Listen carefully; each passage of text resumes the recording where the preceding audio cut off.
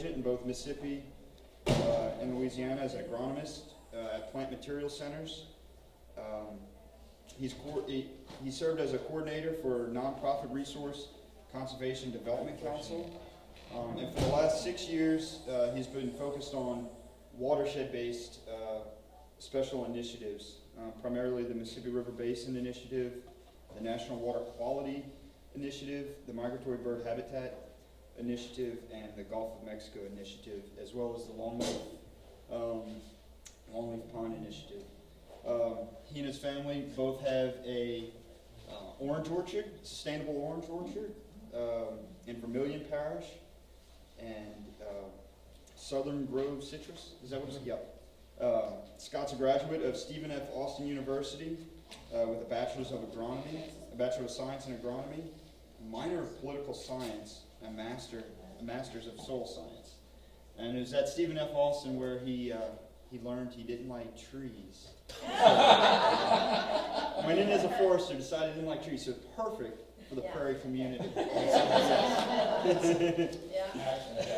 Yeah, it's an Axel Jack. And we're lumberjacks, we cut trees down. You know. And I'll leave it to Scott. Thank you. Thank you. Thanks. So I've been asked to talk about the Louisiana Native Plant Initiative, the past, the present, and then future opportunities. And so as a part of that bio, I am now in administration. I've advanced far enough in my career that I've lost all touch with the reality or the family in our state office. And so even worse, just recently I've become the assistant for programs, so that's all the financial assistance programs. So now I'm an agronomist, soil science, playing a banker on TV. So, but I introduced myself as a recovering plant material specialist because that's how I started my career and how I got to Louisiana, and then the path that it took us as we went along. How do we advance? I put the arrow to the right, see at the top. There we go. So in the beginning, and so that's the beginning of my time here in Louisiana. When I got here was the state plant material specialist. So we had such a robust program. We had a coastal specialist that only dealt with all of our coastal restoration projects that we do in Louisiana. So when I got here, and we're going to talk about USDA as a customer of commercially available native plant seeds and what got us going down there. But this is an old slide that was actually back in the beginning, but kind of set the stage. There was this growing interest from both the public and private, so other federal agencies, state agencies, land trusts, plus private landowners that wanted to do more large-scale plantings of natives. So beyond prairie, but just any kind of native habitat restoration. But there was a lack of commercially available plant material that was adapted across Louisiana. And so the one thing I want to talk about is a lot of this presentation that you'll see, it's trying to get seed availability at scale to go after that 300-acre planting. And so that was the main premise of how our agency and where we were going. And then the commercially available sources of locally adapted plant materials, they didn't survive very well in Louisiana. And so even though it was a native switchgrass, it was originally collected and harvested and increased in Kansas. And so coming down to our climate and the rainfall and the lack of winter, it didn't persist. So there was a need for us to develop this program, Louisiana Native Plant Initiative. But the way that it came home for our agency and made it very easy to talk to our administration about why we needed to go down this path was that in 2002, Alan Dolores Dietz, landowners in Vermilion Parish, wanted to enter into our wetland reserve program. And they were prairie enthusiasts. They had a remnant along Highway 14 that was right in front of their property. They had rice land that had been converted, prairie that had been converted back in the 40s. And they wanted to put it into a perpetual easement, but they wanted to do it back to prairie. And we had never done that in Louisiana within this easements program. Most of that work, we have 300,000+ acres along our Mississippi Delta. It's all bottomland hardwood trees. So it was we're going to do this, we're going to make it a special project. You know, how are we going to make that happen? One, and I wish I'd have put the slide, I just saw it across the parking lot, but in the 40s we had aerial photos of South Louisiana, and you could see the pimple mounds. And at the time, the Soil Conservation Service, a rice farmer, came in and wanted to put that into rice production. And so we as a federal agency helped him level the pimple mounds to make rice production. And then we came back in and actually overlaid the current photo of the map over those pimple mounds and tried to recreate them. That's a whole nother story. But we were as an agency bearing the cost of putting them back. So this is the prairie, our historic prairie in the tan. You're in Lafayette, Abbeville, and then as you come across Gaydon, that's a little community. It's about 2 miles east of Gaydon is where this WRP project was. So things that we did restore hydrology. It's a wetland reserve program. We had to go back in and try to put it back. Of the 250 acres, there were areas, and I'll show you a map here at the end, but there were, wet, shallow water areas. So we tried to go back in and mimic those. We went back in and put the pimple mounds in. Now I can say this. We put them in the exact location and size. We came nowhere near the soil type, consistency, plant community. All we did was we put about 100 jumping off points for every invasive species in the plant. Oh. So they're there. They are a visual feature, but that was another decision, that you learn as you go along. But in February 1, 2003, we had a volunteer day out at that prairie, and working with El Paso Gas and Pipeline, I think we had over 300 people that showed up. And we went into that remnant, and we had a plan of digging sod, moving it into the areas that we knew we were going to have within the remnant. Tried not to disturb, only take so much from the side and bring it over. It was an unbelievable day. A lot of people. The one thing, the largest pot of chili by the Louisiana Cattlemen's Association that I've ever seen. Never feed your volunteers chili. Production crashed at the end of that pot of chili, mine included. So USGS and Larry, y'all know Larry, his group came out and started doing plot work on this restoration. So that was another thing that made this unique. That is I've got this next map, and this is it. So this is the 240 acres that's here. This is Highway 14. This is the remnant that's on an old railroad bed, and now there's 2 gas pipelines that move under it. So it's still there. This is a parish facility. It's out of the easement. This area is all the shallow water. We came in here and started the large-scale restoration. And this 26, that block, that's Larry's and USGS's plots. They came in looking at seeding rates, how to plant, reducing the nitrogen availability, trying to get it to a situation that mimicked. Lots of work was going out there. We had transects that were being run, trying to determine this water drain back this way, here. The one thing that we found out going in there, starting in 03 and 04, the driest month, the wettest month of the year in southwest Louisiana is when? And you can't answer. February. July. Historical rain records, July. We get an afternoon shower. It's kind of like being at the beach. Every day it rains. The driest is October. So we were set to plant the fall of 2002, I think it was, in 3, and we had 25 inches of rain in October. It was like a river runs through it. We were out there in knee boots planting upland prairie.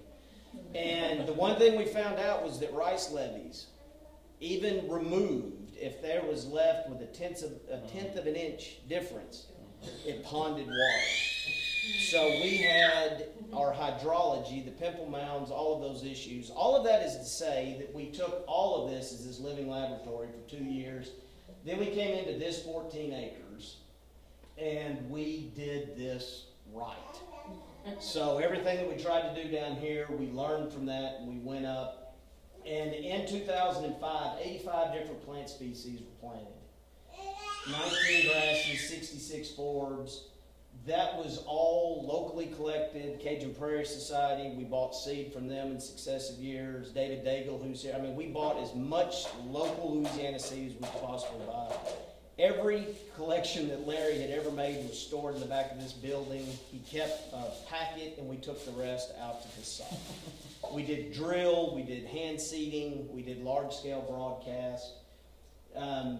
But so this effort made us realize that just as an agency, we do not have commercially available seed at a scale large enough that if the next landowner came in and said, I want to restore 250 acres, what would we do?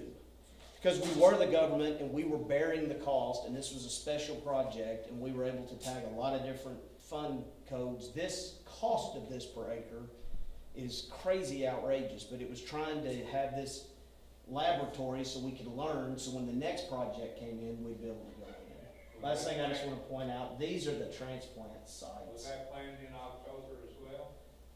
So this was done in September and October. We prepped all year, land prep, and then we went into the fall. So other things that were happening at this time beyond our restoration site, the Conservation Reserve Program, which is the Farm Service Agency's retirement program, they had a buffer initiative. That CP33 was a quail, bobwhite quail initiative, to try to put buffers on ag fields to develop habitat. That was all having to go back into native plant material statewide. CREP 1, that's a Conservation Reserve Enhancement Program, so they got additional cost share, they got additional payments. There's 14,000 of that 50,000 acres that had a 20% minimum native grass component. The CP2 is Conservation Practice 2, that's just native grass planting. There's 500 acres. That all happened in the Mississippi River Delta, northeast Louisiana.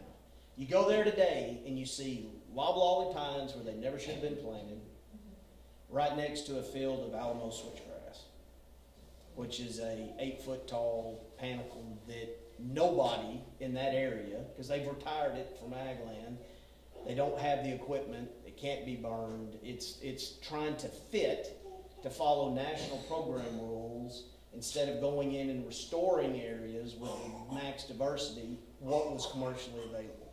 That was the only thing that was commercially available.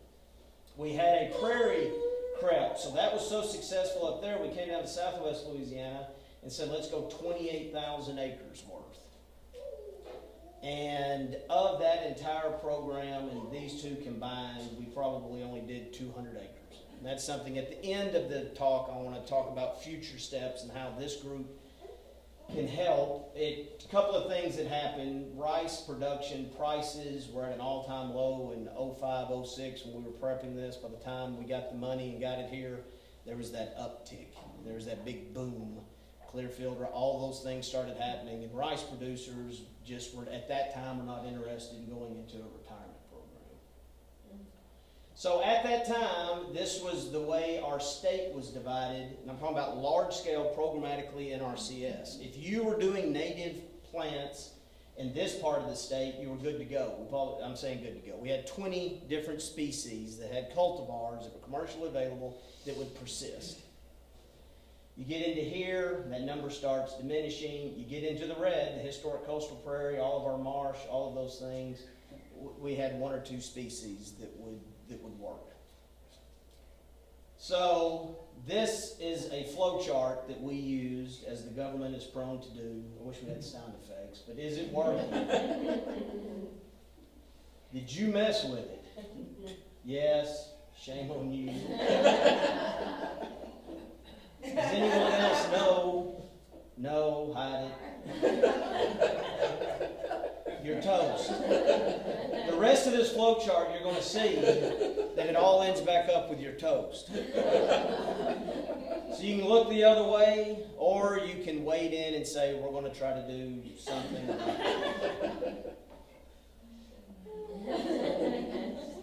But I'm going to use yours from earlier when you said, if you have a failure in one, it just becomes a different type of garden. You know what I'm saying? You just adjust. It's something. Just repeat it. That's it, rename it, move on. So we waded into the let's develop a local seed production program.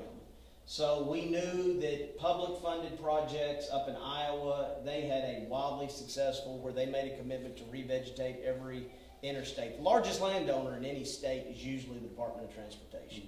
So if you want to affect change on a large scale way, you go from fescue roadsides to native prairie, you can move the deal. National Park Service, USDA, we have a long-standing relationship with our agency and U.S. Forest Service on native forest restoration in the Colorado, that area, where we go and collect, increase, and then put back into projects.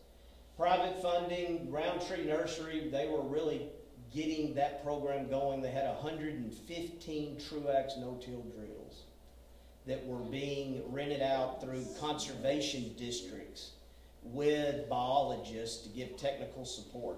They were converting so much fescue back to native species that farmers, you would rent it, get it on the schedule, and one farmer was taking it to the other farm, to the other farm, to the other farm, and they were going, and that market was budding. Art Seed Company out of Pennsylvania this time was having a southeast push. They were coming down from Florida and coming around, but it was going to be a while. The South Texas natives, we, just to throw a little happiness your way and then obscene jealousy, is we were killing it. We thought we had it going. Then y'all had a big to-do, and y'all sent these invitations. Who's y'all? The South Texas natives, group out of Kingsville, but it had native grass seed pressed into the paper, the parchment paper of the envelope. And it's like, every seed to us is so valuable. And you took them and just pressed them into your envelopes to send out. So they had a combination of state, federal, but then big landowners and donors in going through that program. I think you skipped Wait, a you bullet. gotta go back You because, skipped a bullet there. well, I thought you were saving the best for last. Yeah, me too. Which bullet? Native American seed. On Tell us Native about American them. seed. Yeah. I don't know the history of go ahead. So Native American seed, when we, the agency, went to buy seed for our restoration project, the only place that we could find that could sell us thousands of pounds of seed was Bill Nyman, and they were harvesting off of the Atwater Prairie Chicken So refuge. that's not, sorry. Go ahead. That's not commercially available?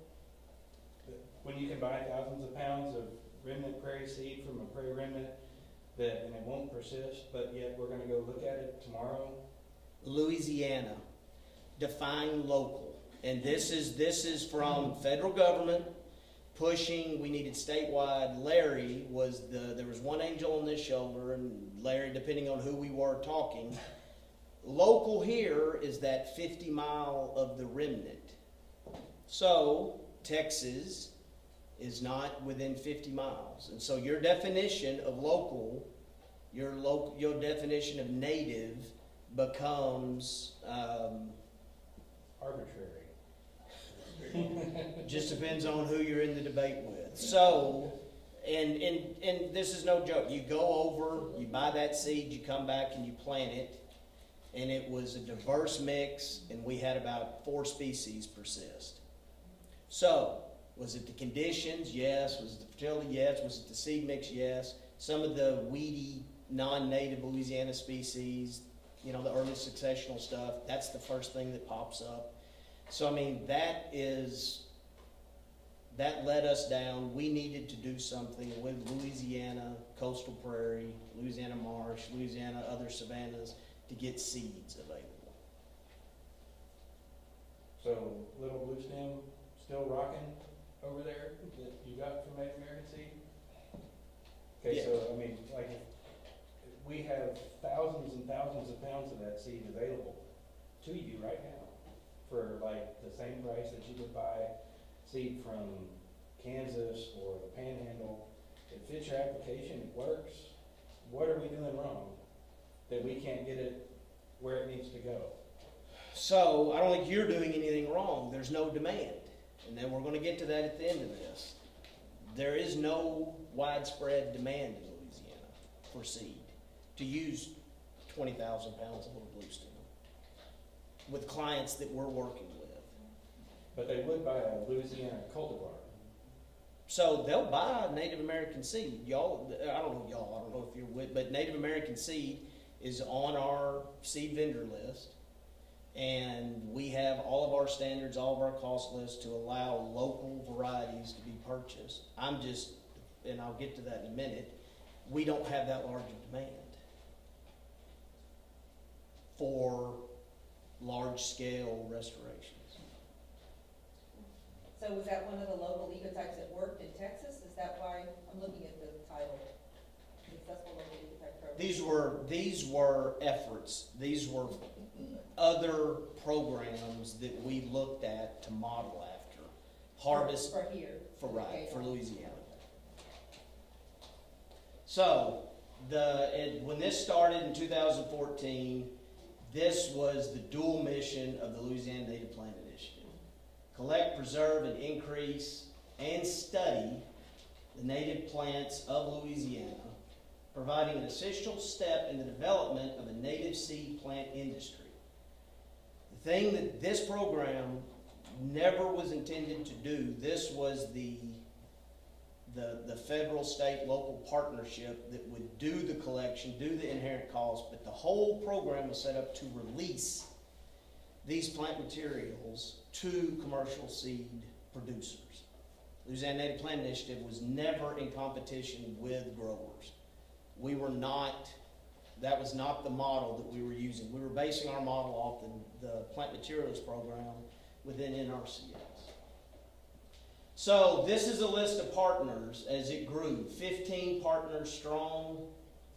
The goal was identify the target species, do broad-based collections, do the initial seed increase, learn as much as we can about seed quality, planting rates, those things. Try to develop a Louisiana grower infrastructure, and then release to commercial growers. So as this thing grew, we had advisory committees that had swelled maybe 60 different members. You would serve on working groups. There would be a chair of that working group that would then lead to the executive board. Every year we had an annual meeting.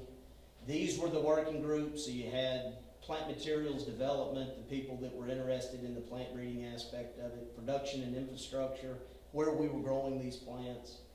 The commercial production side of it, we had we had investors that were interested in becoming production facilities once the releases were going to be made, and then a financing and fundraising. So we tried every outreach strategy that we could to develop interest behind the Louisiana Native Plant Initiative. From organizing seed collection trips, to having fundraisers, to having jambalaya dinners, to going after the streams of financial support, congressional earmarks when you were still able to get those. We had universities that were writing those, getting funding to keep things moving. We had volunteer opportunities, seed collection. So this is Louisiana, little blue stem. We sent this out. We had volunteers going out, making collections. You'd mark the location, dry the seed, send it in to us. We weren't getting the word out, so we had a quarterly newsletter that was produced. We had annual reports of activities that showed all of our production facilities, and I'm going to show you here in a minute, and what we were trying to do and how we were trying to promote in moving forward.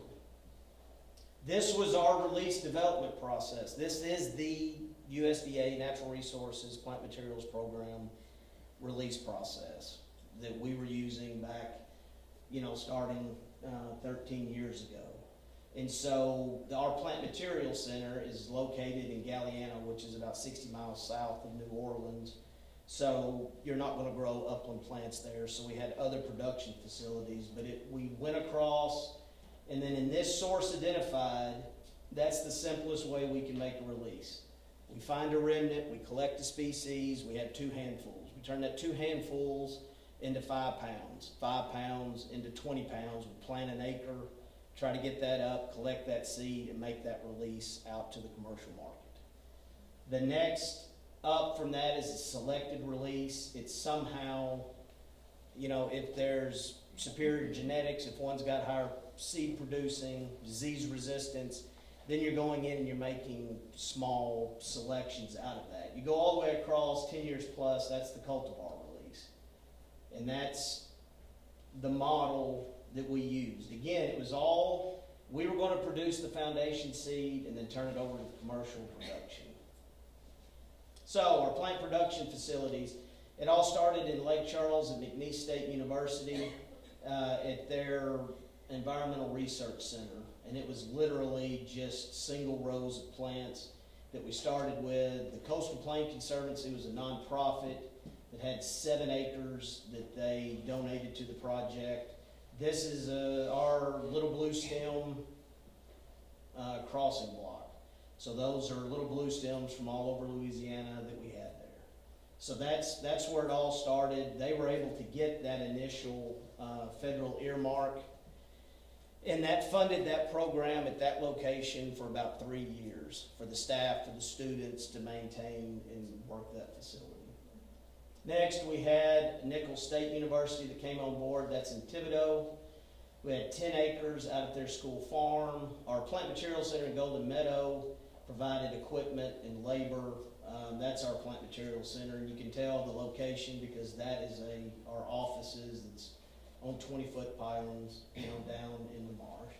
But these are the small blocks that we work. Gary Fine, who was our plant materials program manager when he retired, he took over running that facility. The final and third piece is where y'all are going tonight is the ULL and then the CET, Center for Ecology and Environmental Technology. When I was working for the nonprofit, this was our third site that we added, and these are those initial blocks. So you can see it really is from 2 handfuls of seed, and we have 2 or 3 rows of the plant trying to up-produce. This was the original goal in 2007, the committee. This was the sweetest species, candidate species, that we were targeted to do. And if we were to get all of these out into commercial production, and then you take them back and mix them into a coastal prairie mix, this would have been a nice mix of seed that we would have been able to produce. So that was the goal. That's where we tried to go. As this program was going, it was the largest unfunded mandate in the history of the federal government. We had no secure funds other than salary. Everything was by donation, by grant, by other funding streams.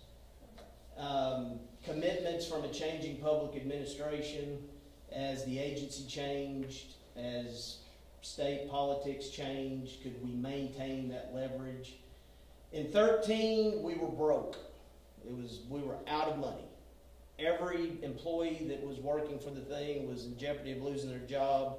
Finance Committee came up with this 2013 prospectus to come out and say, let's try to make one last go. We've got all of these seeds that are produced at all of these locations, and they're ready to take the next step. Let's make one final effort. So, during this time, the first release that we were able to come out with was the Cajun Sunrise Germplasm, Ashy Sunflower. It was released in 2012. And so this was the very first species that we had enough produced that we could then turn that over for commercial seed production. The last one that we have had, and only the second one that we had, is a little blue stem that was turned over from our collections. It was expanded to include all of these from East Texas, and that is the little blue stem release that just came out last month. So those 2 releases and basically 12 years of effort. So every facility we met last year, and it was the key in all of this was that as a federally run lead partner, we made it very clear to anybody who ever gave money, whether it was a grant or there were other opportunities that came in, was that the entire program was to release to commercial growers. That was the goal. We were never going to compete with commercial growers. So when this experiment ended, and it had run its course and we'd done everything that we could, we have dissolved the Louisiana Native Plant Initiative. It's no more. So each production facility, to maintain their staffing level, is given the opportunity to do with what they could to maintain what they had in case it ever came back together again as a partnership. And so where we stood and what we were trying to do and where we were trying to push, and that's where I was getting at earlier with the question, is that we never reached this critical need that would push commercial seed growers to get involved, or we never had enough customers that didn't have enough seed to move forward.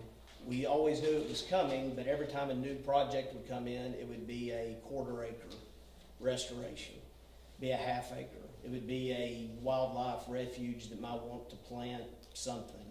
And so the demand for the Louisiana local ecotypes never fully developed. So in Louisiana, this is still, well, that was the slide that I just covered. Who owns the seed? What are we going to do? We had seed that was rotting on the shelves at production facilities. So they went out to every available local project that we had. That stuff was planted. They're still maintaining production facilities. Out at SEAT, Andre came in right before started the talk, and they're still able to keep their plots going. They're selling their seed to a foundation to help pay for a part-time student to maintain them. So each center has gone a little bit in a different direction. So 3 years ago, this was the way for the agency to look for locally driven, innovative projects to solve local resource concerns. So that's the #1 goal of RCPP. All projects are equally evaluated regardless of size. The key here is that we hold back 7% of all of our programs at the national level for this project. So every program that you see listed there, money that comes out from Congress to our agency, we hold 7% back. And that's over $100 million every year that's available for these projects.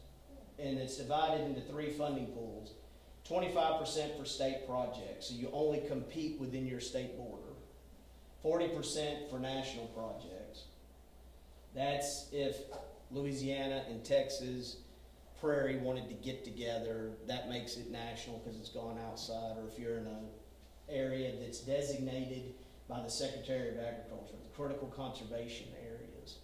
So the Secretary can name up to 8 areas that are designated to compete in. So you have a project that can compete in one of 3 funding pools.